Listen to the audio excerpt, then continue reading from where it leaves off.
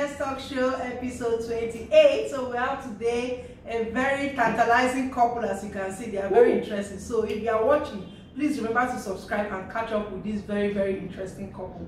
We are treating a topic referred to as mistakes couples make in marriage. Mistakes couples make in marriage. I tell you, no marriage is perfect though. We all have mistakes that we make, but what have you done to work on those mistakes to resolve them? So here with us we have Daddy and Mrs Faloyo to treat this important topic. Sit back, relax, and catch up with this insightful episode. Yeah, welcome to Mama and Jess Moment Talk Show. Thank you very much. Happy to have you. Please introduce yourselves to the guests. Yeah, I'm Adedi Jolakinton Faloyo by name. And here's my beautiful wife, as you can see, my youngest son. Can you please introduce yourself to them? My name is Adiola Faloyo.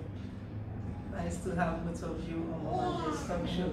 So please, can we hit the show without wasting so much time? Mistakes couples make in marriage. What are the major mistakes? Daddy, let's start with you. Can you give us two important mistakes that couples make in marriage? Maybe our sister will also give us two as well. Okay, I'll start with, I would like to be a bit open. Okay. So I will interesting. Viewers, I'm sure you will love to catch up on this one. We started, to God be the glory, we are 8 years in marriage. Hallelujah. By 27th of this month. Wow. So, happy anniversary. Thank you very much.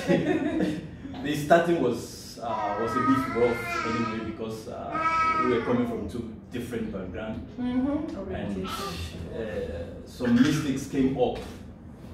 And the major one I would like to talk about is, number one, not taking along your spouse or your partner in decision making. Very important. When making decisions, to take your partner out of it, it brings some kind of breach in the marriage, and it can lead to so many other things. Like when we started, my lifestyle. I like taking my own decision without independently, without involving anybody, and it has been my life. So when I got married, it was difficult for you. It was difficult for me, and even till now, I'm just changing little by little. It's not that I'm perfect now. With that, I take decisions at times, and I get to now like, I don't even carry my wife alone. I'll now be telling her, sorry, and someone is coming to visit us today. My husband does that a lot. Hey, and we fight about that. But thank God, I have an understandable wife. So many times she doesn't even argue with me. She just take it like that. But I know it's a mistake on my own part, and I'm trying to correct it. The other mistake I can talk about is about finances also. Not opening up finances with your spouse or with your partner. It brings a lot of conflicts in the home. Like when we newly started, I just realized something, that if you are open with your finances, it will help your marriage, in the sense that, okay, if I'm receiving 20,000, for instance, for example, as a salary, I'll have to let my wife know that this is my salary, because if I didn't make her know, she might bring up expenses that might be more than, and you might not be able to. I will not be able to cope. So I realized that actually very early. Like when I was back in Nigeria, when I was working, I just said, okay, this is the salary, take it. So take out my tithes. Okay, let's work on that. So that is what we have for the month. So let's work on that. I believe those are two mistakes couple makes. If you want to correct or you want a healthy marriage, be open with your finances. And I think that lies for the women too, because sometimes women, viewers, if you are watching as a lady, you can relate. We sometimes try to exaggerate our expenses, so we can make some little change. My sister, can you relate to that? Let's hear your own part anyway.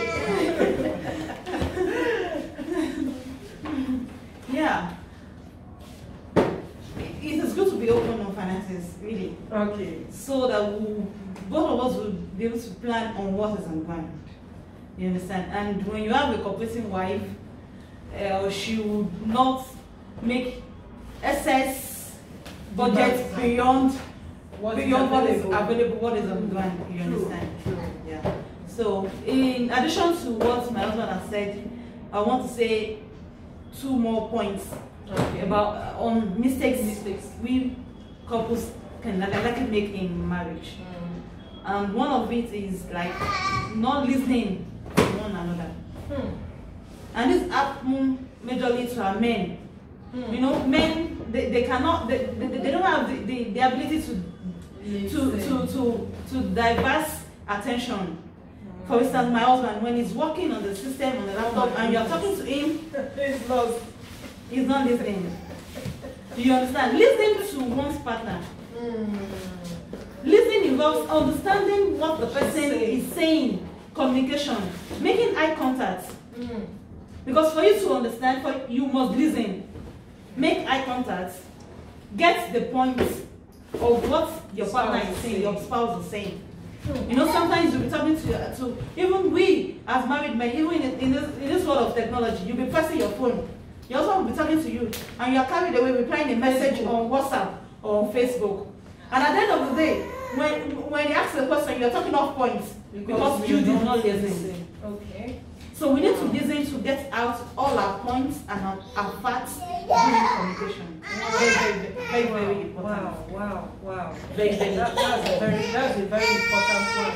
The issue of listening, and I think it helps a lot in communication because communication is a two-way thing. You know, one person is speaking, the other person is the receiver. Absolutely. So if you're not listening, then you are receiving zero. You are not. It won't be balanced. Yes, it's a bridge. Thank you so much, viewers. I trust you can relate to that. May God continue to help us as we, work out on things like this. And moving on, you have related these mistakes to, the way you live your life, and I really appreciate you for taking time to share that. With that being said, let's divert a bit to the issue of familiarity. During the course of my study, I was looking at, what are the obvious causes? What are the obvious, mistakes that couples face? And one striking mistake that stood out for me was familiarity. You are too familiar with your husband that you can serve him anyhow. Take him for granted. So I was about talking about that. You're taking one spouse for granted. For granted. But when you have a visitor, you're serving him the whole meat in the pot. There was something I noticed one day. Your husband, sorry, my husband is watching this. A visitor came, a male visitor, and I was serving. I felt, okay, he's a visitor. He's not always around. Let me give him a bigger piece of meat. And I noticed that my husband his eyes was under his meat. And I was like, I started feeling bad. That probably I should have looked for meats that were equal. Even though he didn't say it out, but I could pick up that. That was a mistake on my side. May God continue to help us in that issue. But I want to ask both of you, the issue of familiarity, how have you been able to deal with it in such a way that you respect each other, even in your lowest and highest moment, you don't take each other for granted in marriage? Yeah, I would like to respond about the question raised. Fine. Respect is very, very important. Respect is taking your spouse for who he or she is, acknowledging them, showing appreciation, showing gratitude to them. Any little thing done, we should respect. Now, I want to relate. There was when we newly got married. I think it was around the first year of our marriage. My husband actually always helped me to sweep. So there was a day he didn't do the sweeping. So I was like, honey, you have not swept. Oh my goodness, that's taking me for granted now. I said, honey, you have not swept today. And he was so angry, very furious. I was like, he said, is it my duty? Is it my duty to sweep? Just because I've been helping you now, you've turned it into my duty. Sincerely, then I realized truthfully it wasn't it. Was it his duty to sweep? It's not his duty. Then truthfully I realized it was not his duty to sweep, but it was just helping me. So we women, we should not take any act of love or any show of love that our husband showed to us for granted. So I was like, I'm so sorry. That I know truthfully it is not your duty to sweep. That you just helping me out. I'm sorry. I will never repeat such a mistake again. Actually, I can relate to that because I remember vividly. There was a time, even before we got married, there was a time we went visiting a friend, and let me use this word. My wife is, we call her one name, Tony in Yoruba. Tony means something clean. So she doesn't like dirt all around. Just like, so when we got to the place, actually, the house was so dirty, as in cobwebs everywhere.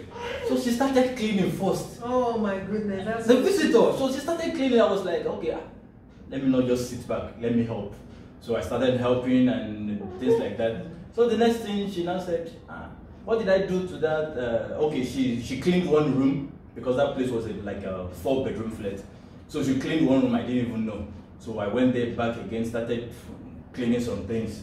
So the next thing she asked from where she is, what did you do there? I said, I saw some cobwebs also. I started cleaning. She said, no, if you clean that place, that means you must sweep the place. I was so angry. I was like, sweep the place for what? So, then immaturity anyway. I didn't even say anything. I just left everything she was doing, left it to her, just went to one room and I slept. She started looking for me. We got to a stage, she was just calling her. When I came out, what is it? Yeah. So because I was helping you. But that is who I am anyway. I don't hide my feelings. Which is I come out. I let you know that you did something wrong immediately. And things like that. God is helping us anyway. God is helping us. It's time we are outgrowing all those things. Yeah. Just like that. The issue of familiarity. I also say on the wife side too. Sometimes the men they are used to, the woman has given birth, she has, reminding her that babe, you need to. You need to package. I normally remind her because there are sometimes she will just giving birth. I just lose it. I just tell her, hello, sorry, what? Because you gave birth to 2 or what? There are some that have given birth to 7, 10. And they are still they pack up themselves. So what is it? Don't just put on one cloth like that because you are at home or no. You must look good so that anytime I come in, I see something good also. Absolutely, because there are so many things outside that are good. So I believe that area too on the woman's side will have to work on it. Let's just wrap up by asking what advices you have for couples out there for these mistakes that we discussed about. What advice you have? Let's start with you. Number one, I think for couples out there, the first thing that must be done is respect. Very true. Respect is reciprocal, so you must respect each other. And like my wife earlier said, respect is just taking the other party for who they are. That's just it. Because you must remember this, that you are coming from 2 different backgrounds, and there's no how you think you cannot think alike. No, you cannot. So gradually, as time passes, then you will be able to guide against some things. Okay, this is what this person wants. This is what he doesn't want. This is what she wants. This is what she doesn't want. That's number one. Then number 2, you must tolerate. Tolerance. It's very important. Tolerance is very important, because if you don't tolerate each other, then gradually the marriage is crumbling. I mean, everybody has its own piece or her personality, individual differences. So we need to bridge the gaps between one another. Wow, thank you so much, my brother. Then patience. Patience, very important. I need to buy patience from the market. That is one thing. Very. I'm still praying to God to help me. It's very important, because sometimes you need to overlook some things. Absolutely. Yeah, you need to overlook sometimes. So, and when you lack patience, that's when you talk at every action. You want to react at every situation. You understand? You will not have the ability to just there's no shock absorber. Just like in a vehicle. When a vehicle lacks shock absorber, there's less activity that the vehicle can do. That's true.